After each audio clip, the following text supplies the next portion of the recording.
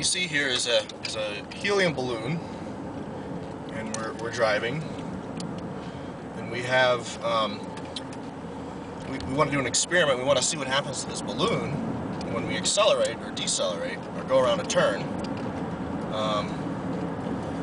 Common sense, just looking at it, would say that this would move backwards when we accelerate and move forwards when we decelerate. However, there's some different physics that's happening here. Very interesting thing. It's the principle of buoyancy. What's going to happen when I go around this turn up here is that the balloon is actually going to come towards you, the camera. I'm turning right. And it's interesting, and the reason why that is, I'll explain in a moment. It says no turn on red here, so I can't turn yet. There we go. Alright, watch the balloon. Accelerating forward and to the right. Now you notice the balloon came towards you, right? Which is kind of contrary to what you would think it would do. Now I'm letting off the gas, so now we're just cruising on regular, just kind of going along, going around another turn here. And I'm going to accelerate in a moment to get up to highway speed. Okay. Ready? Notice the balloon creeping forward.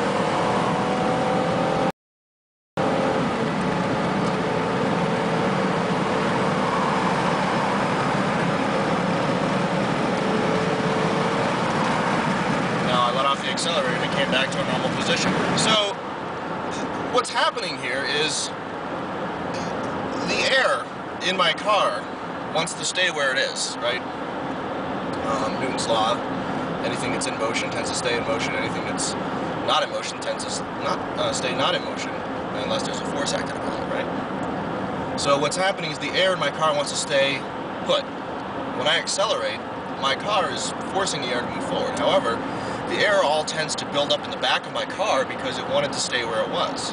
When it hits the back windshield, it's being pushed forward. Now when I'm accelerating, constantly accelerating at a constant rate, the air continues to stay back there. Now that makes kind of less air, or air that's less dense, up in the front of the cabin. And when that happens, the helium tends to rise to the front of the car, if you will. And it's this principle of buoyancy. Because the helium is less dense than the air, we have this, you know, it goes to where the less dense air is, because that's where it naturally wants to be, kind of like a bubble rising in the water. Now we're going to see something interesting as well when I go to brake. So I'm coming up and I'm about to brake here, so we'll see what happens when I brake, right?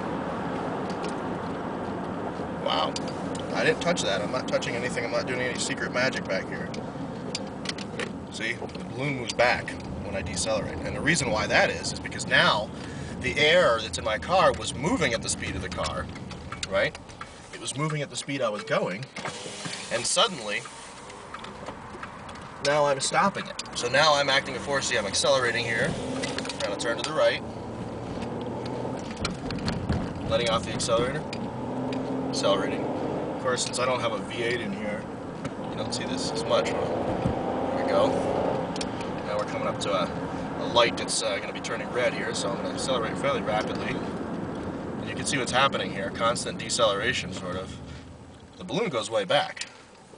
And this is because, like I said, the air is now all crowding to the front of the car because it wanted to stay moving where it was going. Right?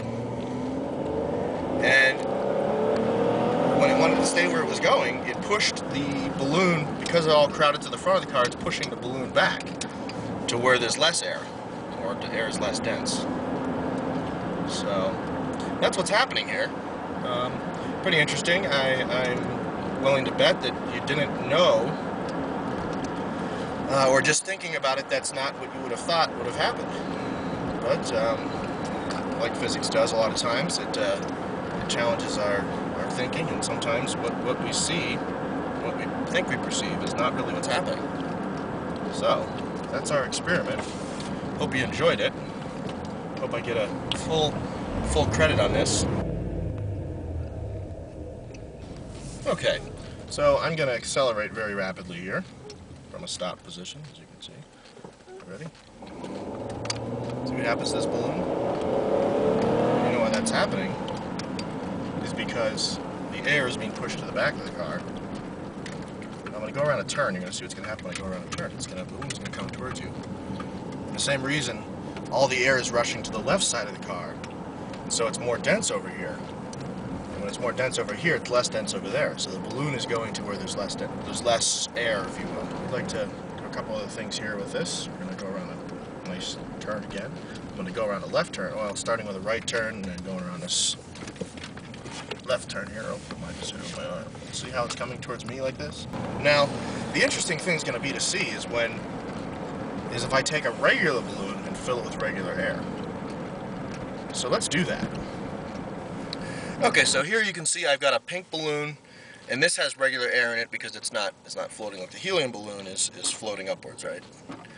So this has a substance that's a gas that's lighter than the air, or less dense really, and this has just air in it. I blew it up with my breath, so carbon dioxide, right? So what's going to happen when I accelerate here is you're going to see this one is going to move with the air in the car. This one, because it's buoyant, is going to move forward because all the air is going to move back, and this is going to move back with all that air, and this is going to move forward. So this is kind of interesting. Check this out, right? I'm going to accelerate here. You see what happened? And I'm not touching it, okay? I'm going to hit my brake. You'll see the other one goes forward. Okay? Hitting the gas to accelerate. Okay? I'm not manipulating these in any way. This is all physics right here. Very interesting things. Now you can see when I go around a turn here, to the left, the pink balloon, which is full of air, is going to the right.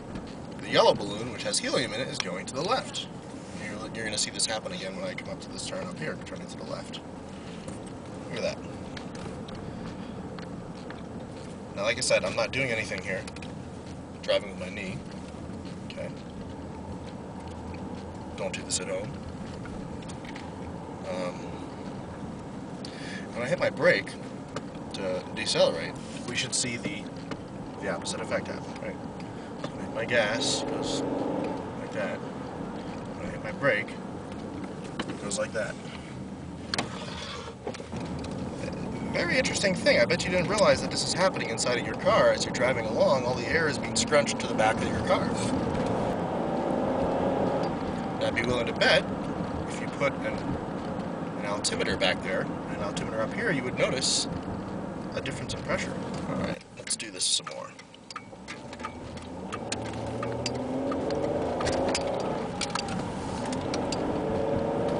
Oh man, I wish I had like a V8 acceleration here. Well, it's still accelerating, braking.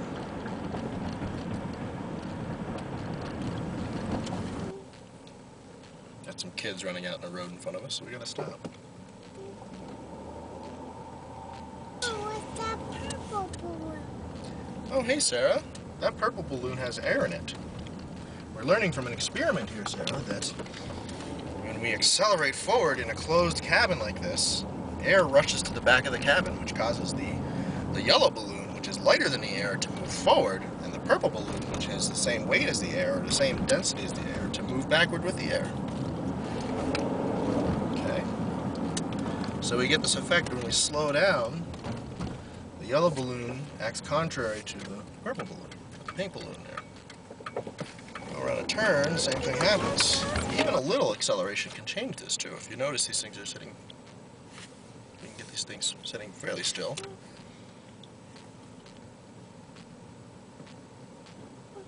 Okay. Mama, can I have those balloons? Sarah, you can have them when Daddy's done with the experiment, honey, okay? We're going to accelerate just a small amount here. Stopped. Okay, we just gave a little quick jerk to the gas, and that's what happened to these balloons. Very interesting. So that was our experiment. I hope you enjoyed it. Looking forward to doing the next experiment like this. I hope this video turns out well, and I hope you can hear me well.